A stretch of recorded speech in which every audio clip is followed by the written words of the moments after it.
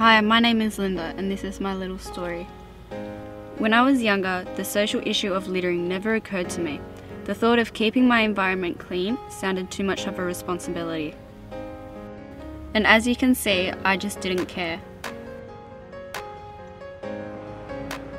It wasn't like I was causing mayhem or anything. The facts of littering just didn't seem important at the time.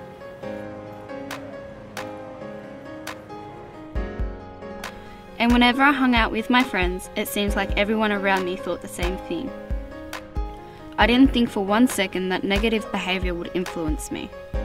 I thought, why bother, it doesn't affect me.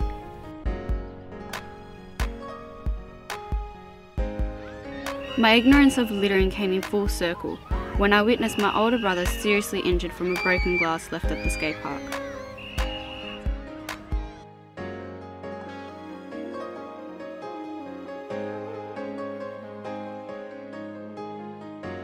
It was then I realised the serious implications of my littering ways.